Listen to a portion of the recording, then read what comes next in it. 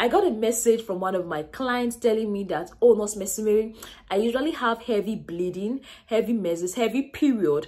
And I met with someone over the counter, let's put it that way. And she said that I have hormonal imbalance. And she gave me some hormone drugs to help me balance my hormone. Okay, I said good and fine. Then the next question I had to ask her was a test done to confirm that you have hormonal imbalance? Was there any test done? How did you know? How did they know that you have hormonal imbalance? And she was like, when she said the signs and symptoms that she was having bleeding, so the person assumed that she has hormonal imbalance. So good day everyone, and welcome back to Nurses Lecturing YouTube channel. My name is Miss Mary, popularly known as a nurse with the difference, and I make learning easy and accessible for all my viewers. Today I'm going to be sharing with you more than 12 causes of heavy bleeding, heavy menses, for those that are having it and don't know what would cause this heavy menses or heavy bleeding. So today I'm going to be sharing with you more than 12 causes of this heavy bleeding. All I want you to do is to stay tuned to the end and count with me how many causes of heavy bleeding I'll be dishing out today. But before we go into details into this class, if you are new on our YouTube channel, please, all I want you to do right now is to click on the like button. That like button, click on it. It helps increase the visibility of our video. Click on the subscribe button. Please subscribe to our YouTube channel, and also turn on that notification bell so you don't miss out in any of our videos. Let's go there.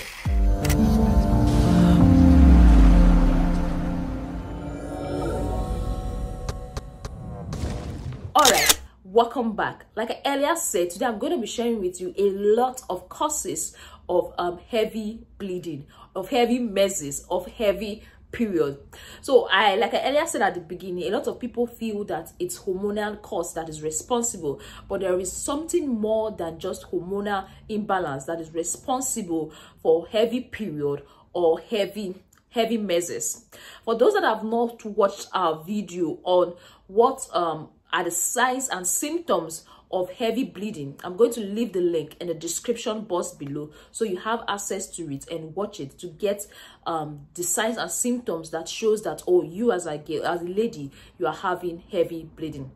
And from the previous video, I also said that heavy period, heavy menses, is also known as menorrhagia. But today's class is basically the causes. So the first cause I have to share with you is the hormonal imbalance you are talking about. Yes.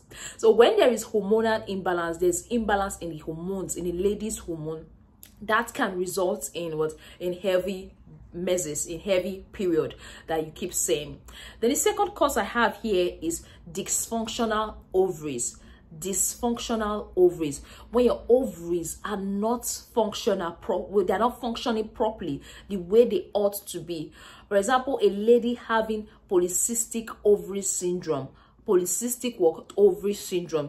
So when a lady is having polycystic ovary syndrome, this lady can either have light menses or heavy menses. They can have scanty menses or heavy menses or heavy period. So that takes us to the third cause of heavy menses or heavy period. So the third cause I have to share with you is uterine fibroid. Fibroid is a topic I really want to treat on its own. I believe a lot of ladies are aware of what fibroid is. So as a topic I will treat specifically on a particular video. So when there is fibroid in the uterus, that's in the womb, that can lead to a lady having what? Heavy menses or heavy period. Then the fourth cause I have to share with you is endometriosis. Endometriosis. For those that have been watching our videos, I've thrown some little light on what endometriosis is. So let me do it again here. Endometriosis is simply the formation of uterine tissues. That's things that are supposed to be in the uterus, that are supposed to be in the womb. Those tissues there, they are not developing in the fallopian tube, in the ovaries. So that can lead to heavy menses or heavy period. Then the fifth point I have to share with you is polyps. Polyps generally are extra tissues that are likely to be found in any parts of the body. extra tissues that are found in any part of the body. So when polyps begin to develop in the cervix, they begin to develop in the uterus, that can lead to what? Heavy menses or heavy period. Then the sixth point I have to share with you is adenomyosis. Adenomyosis. See, I'm trying as much as possible to break it down for my viewers to understand. You know, endometriosis, the tissues, they start developing outside the uterus. In adenomyosis, what is happening is that okay, before I explain adenomyosis now, you see the uterus. The uterus has different layers. It has the outer layer, it has the middle layer, and it has the inner layer. So the outer layer, the middle layer, which is the muzzle layer, and the inner layer, that is the inside layer. So tissues that are supposed to be in the inside of the womb, that are supposed to be in the inside of the uterus, they are not going into the outer layer, they're not going into the middle layer of the uterus of the womb. That is adenomyosis. And adenomyosis can lead to what? Heavy menses or heavy period. Hope you understand what adenomyosis is now. Then the other point I have to share with you is intrauterine conception, such as your coil. So this is rare, but people are likely going to have it maybe at the beginning when they usually place it. So when you have heavy menses or heavy period, when there is it could be as a result of intrauterine contraception that you did, IUD, the coil that is inserted can make you to have such bleeding. And you see people after the family planning method, they come back, oh, nurse, midwife, I am having heavy bleeding. So nurse, what should I do? So that is a cause that you should report to your healthcare practitioner or your doctor when you notice it. Then another one I have 8 is complication during pregnancy. Complications, when you have complications during pregnancy, that can result in heavy menses or heavy period. Then the 9th point I have to share with you is cervical cancer. The 9th point is cervical cancer, and the 12th point is womb cancer. Cervical cancer, womb cancer, that's uterus, that's in the uterus, now cancer of the uterus. Why I joined them together 9 and 10 is because they are both cancer, and we all know that cancer is an abnormal growth that is found around in the cervix. Is cervical cancer, in the womb it is womb cancer. So when there is cancer, when there's an abnormal growth in the cervix or in the womb, that can result in a lady having heavy menses or heavy period. Then the 11th point I have to share with you is bleeding disorder. Bleeding disorder. Normally people bleed when you have a cut. When you have a cut, you bleed, and after some time it stops. Then it has a platelet that helps to clot the bleeding. But in people having bleeding disorder, the platelets might not be enough, the clotting factors might not be there to help with the clotting easily. So people having blood disorders can usually have heavy period or heavy menses. That's the 11th point. Then the 12th point is medications. Some medications that you take, some mini pills, some depot injection, for those that know, depot shots, that can result in you having heavy period or heavy menses. So if you are worried, it's better you see a doctor to know, okay, why all this are happening and what should be done about it.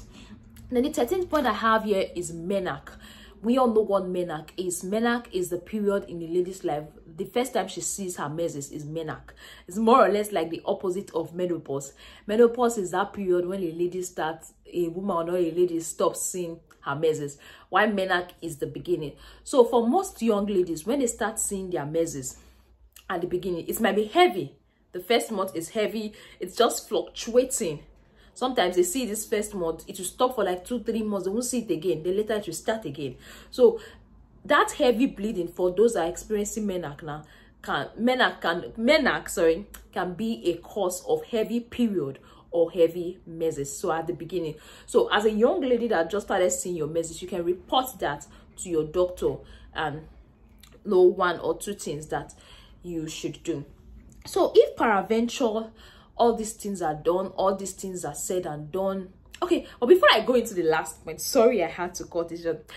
Pelvic inflammatory disease, sexually transmitted infection, recurrent infection can lead to pelvic inflammatory disease, and this can actually lead to heavy bleeding, heavy menses, heavy period. So if it's PID, you just have to see your doctor and you get it treated as soon as possible. So if after you go to the doctor, they've checked everything, they did all the necessary tests, they've analyzed your ovaries, they've done all the tests necessary to confirm that, okay, they want to really find out what you are having, why are you having a heavy bleeding. They want to know the cause. They checked everything, they found out that everything is normal and there's nothing wrong with you. So we now know, oh, everything is normal, she's doing well, her ovaries are fine, her cervix is fine, her womb is fine, her uterus is fine, there's no fibroid, there's no cancer, there's nothing wrong, we've done all the necessary tests, there's nothing wrong. But yet this particular person is still having bleeding. There's what we call dysfunctional uterine bleeding. So they will not give you a name, the name of the condition after they've done the test. Now with dysfunctional uterine bleeding, because they don't really know what's happening, they don't really know what is causing it. It's possible you're having some hormones, you're having some hormone stuff, you're having a production of the prostaglandins. A lot of things might be responsible for that. So you can have that 14th point, which is dysfunctional uterine bleeding. So I believe the doctor or the GP will tell you what to do after the various tests to confirm that. So you can see from our video that it is not just hormonal imbalance that is likely going to cause what? That's likely going to cause uterine, that's likely going to cause heavy menses or heavy period. A lot of things can actually cause it, but I'm not saying this, I'm not telling you this to put fear in your mind.